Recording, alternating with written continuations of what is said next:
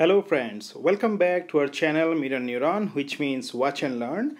And today I'm going to share with you a second notation which is very commonly used, and it will appear almost in every article related to data science, or for that matter any mathematical article.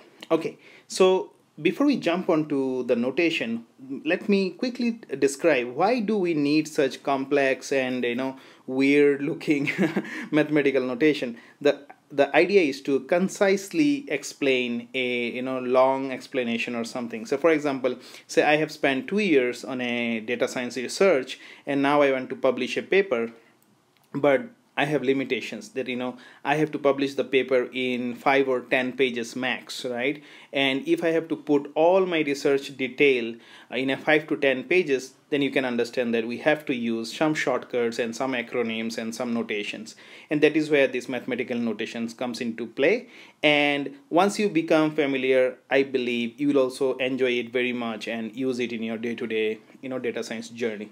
All right, so today's notation is based on what we have already seen in our first video, which is a real number, right? And the notation was a function f which takes some value which is a real number, and then once you do some operation, it gives us a real number back, and that real number is represented using a Greek letter actually, which is R. All right, so what is the today's notation is based on that only. Okay, the concept is vectors and matrices. Okay, so we already know what vectors are. So for example, say if I want to represent a age field, then I'm going to describe it using a vector. Okay, so vector is nothing but a list of numbers, and we will see in our future videos that why considering a list of numbers as vectors is going to actually help us in solve many problems. And for that we will take a geometrical approach, and we'll discuss much more in depth later. Okay, but for now let's consider a vector is just a list of numbers.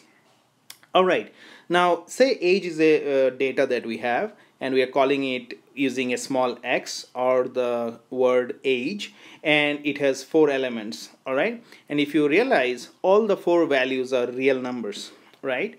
So if I have to mention this in a mathematical notation, then what I'm going to say is this field x or this vector x contains real number, and how many are there? In this case there are 4, which is also called as dimension. So n, the character n you see at the exponential place is also called the dimension. So basically this is a 4-dimension vector. So if I have to mention this in a mathematical way, then I would say x belongs to a real number which has 4 elements, and that would be given by x belongs to r to the power 4, right?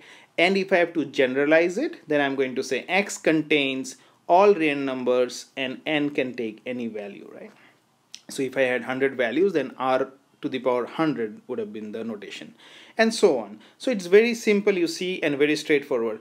Now what if I take many vectors together and I stack them one next to each other? Then what I'm going to get is basically a matrix, right? And typically a vector would be represented using small alphabets, but usually bold, and whereas a matrix will be represented by a capital letter alphabet, and usually they'll be bold, right? So here you can see I have stacked next to each other 3 vectors basically. So one, we have the time vector, then we have the age vector, and then we have the salary vector. This could be part of a some data that we might be working, and it would look probably we'll have more and more columns and more rows, but in this case we have 4 rows and 3 columns. Okay, so usually this is how a matrix is represented. But here we need to understand this symbol that you will most often see almost everywhere in all the research article or all the data science article is a belongs to r to the power m by n, and this representation means that all the elements in the matrix A, so in this case if you realize how many rows do we have? We have 4 rows. How many columns do we have? We have 3. So how many values do we have? It's 4 into 3, which is 12.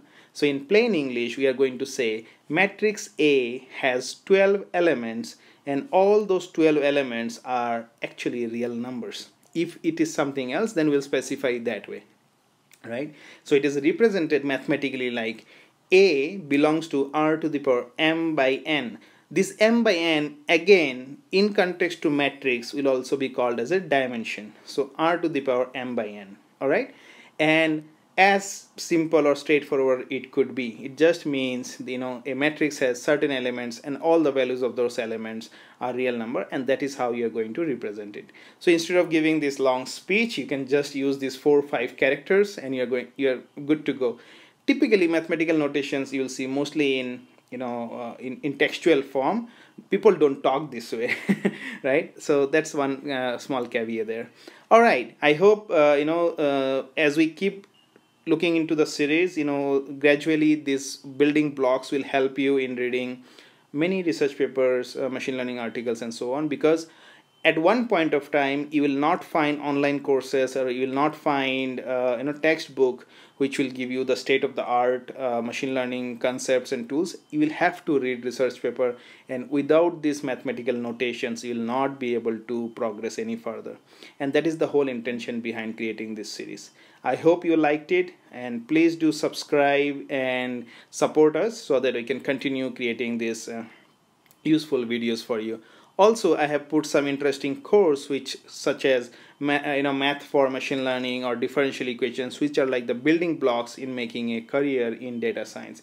Do check them out and let me know what you think. Till then, you take care, and I'll come back to you with the mathematical notation 3. Until then, have a great day.